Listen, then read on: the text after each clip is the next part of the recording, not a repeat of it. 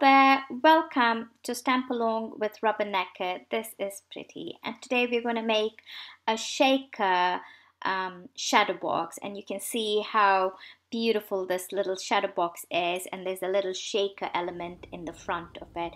Before I start, I wanted to just show you how beautiful it looks outside. As I was recording this video, it was snowing heavily, and that's pretty much what inspired this little project. So to start off this project, I'm starting with 3 pieces of cardstock. One is cut at 6¼ by 5½, and 2 pieces are cut at 5½ by 5¼ So each of these are going to score differently. So 6¼ the cardstock, which is 6¼ by 5½, that is the largest of the cardstock, I'm going to score at 1 inch on both sides. So that's 1 inch on the left and the 1 inch on the right side. And I'm just putting the sticker back so you know what each of those cardstock is. Now I'm taking the smaller of the cardstock, and this is 5¼ by 5½. And on the 5¼ side, I'm going to score at ½ inch on both sides. So ½ inch on the left side and ½ inch on the right side.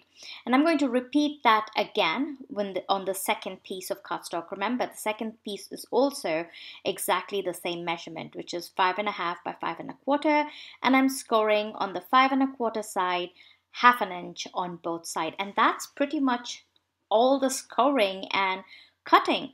So now we're going to start working on designing these panels. So the last panel, the final, so there is a front panel, a middle panel, and the last panel, and I've set them number as 1, 2, 3. So this is the third one. I'm just scoring both sides really well, and I'm going to start creating the pattern or the design for this last panel. So this is going to be the back or the final panel of your shadow box.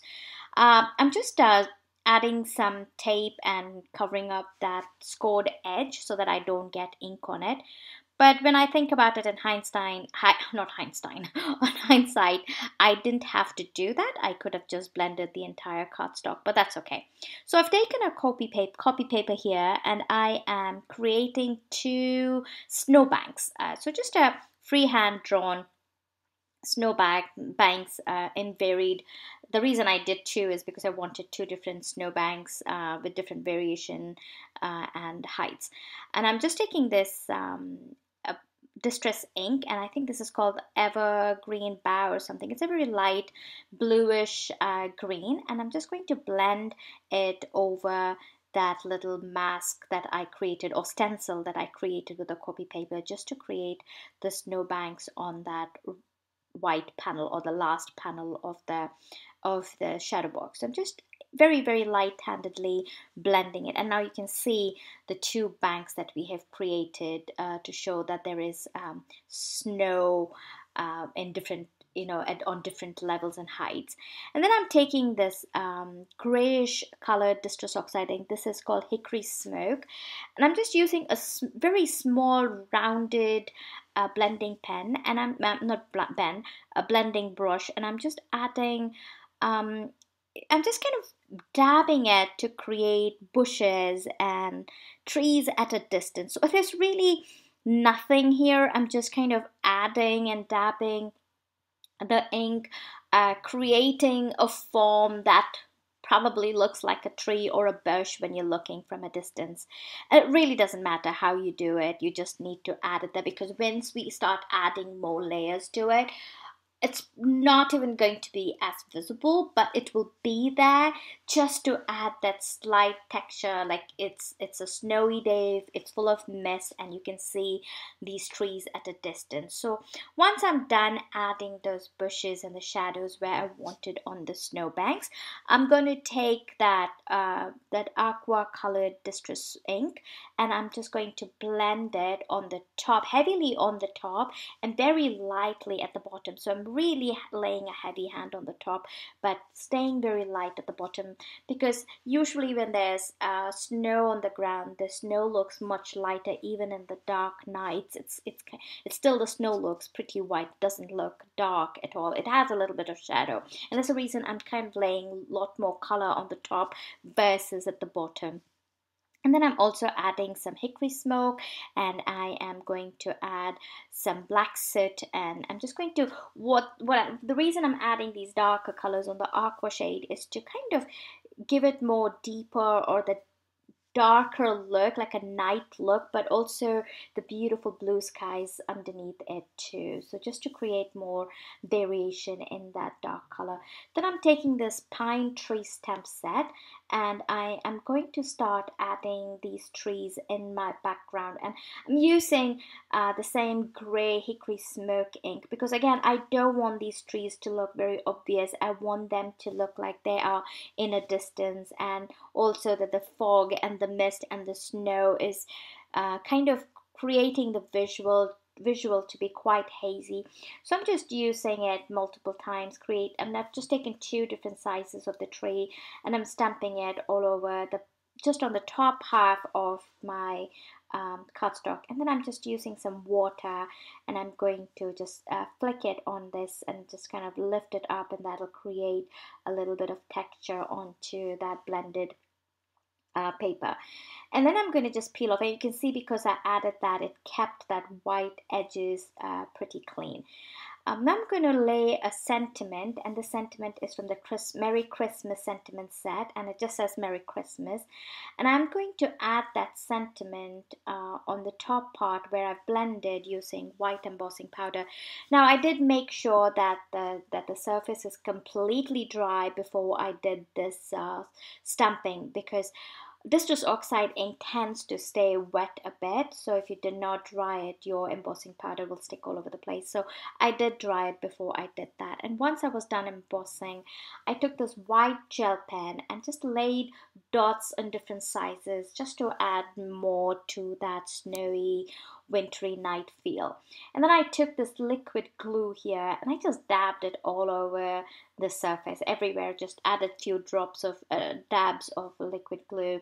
And then I got this I have a little pail of I think this is called snow shards or something like that, and I'm just going to lay it over the places where I laid the glue, and I'm just going to press that in and let it stick, and that's going to give a lot of texture onto this cardstock. And because this is a shadow box, it actually, all of these textures and layers adds to the effect of that shadow box. And that completed the last panel.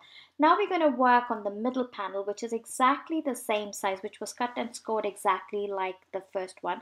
And I'm just laying it there just to see where I want to cut it, where do I want to create a bank. So what I'm going to do is I'm going to freehand draw another bank from one end to the other. So you're going even over the score line. So you're just going to go from one end to the other end. And I just freehand drew the bank, and I just cut that using my scissor. And I'm going to add some ink again onto this piece as well.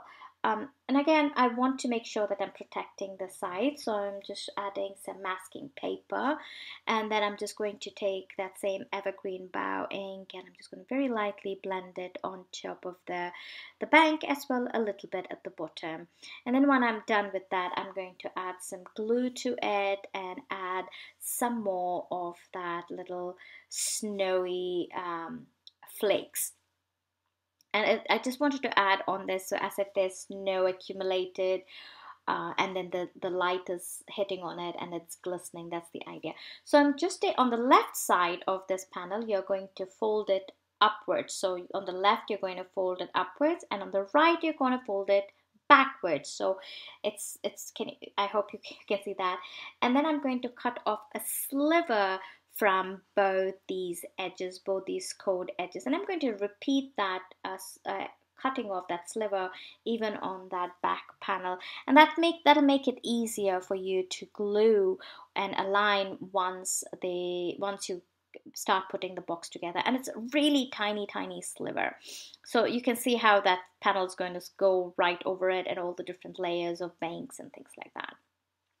Now we're going to work on the shaker part of the shadow box, and this is the first, or the front panel, which is cut at 6 1/4 by 5 1/2. I've already gone ahead and ink blended and did exactly the same thing.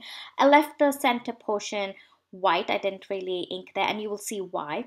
And I'm doing exactly the same thing. I added the water, I added the white ink pen, and now I'm doing that little snowy texture using my glue pen. And I'm using a very heavy glue on the top part because I want the snow to be really thick on the top part of the shadow box. And I'm just going on the sides. You can see I'm not really coming a whole lot in the center. And now I'm going to take this die, and this is called Tree in an Oval.